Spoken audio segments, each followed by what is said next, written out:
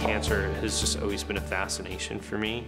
I think everybody has somebody in their life who's been affected by cancer. On a personal level, it was always something that was very motivating. Switching to NGS is an important decision if you want to stay relevant in terms of technology. I'm an educator, secondly a researcher, and so my goal is really to try to help people get to that next level. Understanding that there's more than one gene associated with more than one drug is pretty common knowledge now. This ability to do more than one gene at a time to identify the mutational burden in a specific tumor is increasingly more and more important. There are only a limited number of questions you can answer with standard technologies, so next generation sequencing really gives you this ability to ask multiple questions. Can I sequence 100 tumor specimens or these 15 genes? You're really not going to be able to do that by Sanger sequencing.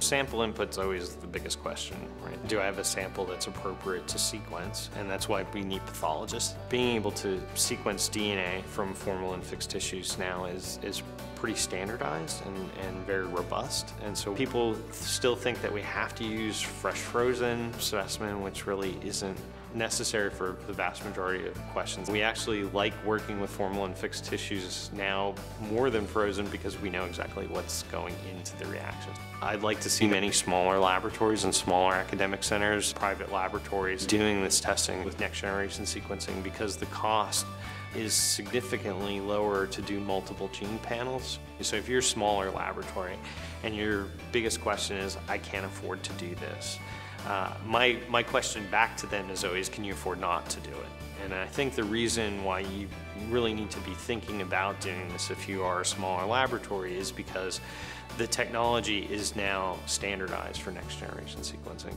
This ability to adopt these technologies now is well within the reach of most laboratory budgets. With benchtop sequencers, there's now this ability to really bring on multiple assays that are built-in standard operating procedures. The validations are well published and well documented. If you use the TrueSight tumor assay, there's already a built-in real-time PCR-based QC step. It was one of the reasons why we first adopted TrueSight tumor on the research side, just because we felt like that created a really solid standardization method. If you don't make that change, you're really going to be left behind because the world has moved on.